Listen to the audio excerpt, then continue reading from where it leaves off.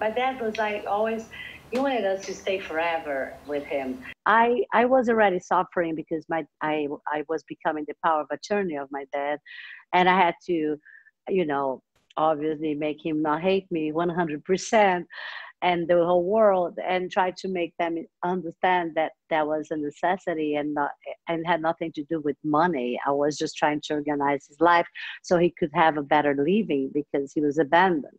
And then by the seventh song, we were like, I think we should do an album, right? But that's what, but took so long.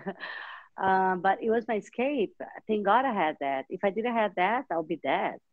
I'm really in a very good spirit. Everyone has been telling me this, and I've been happy about it because my Zen came in, and I basically didn't have time for anything. Like everyone that was dealing with me, they were like, ugh. One day I was there just visiting, and I had to leave, and he was like, "No, my daughter." And he was holding his guitar. Like, please wait. I have something very important to tell you. I discovered something in a song that I think it's amazing. And you have to listen this now.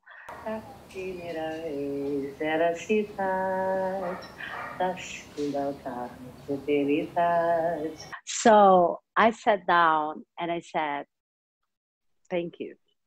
Because thank God I didn't leave.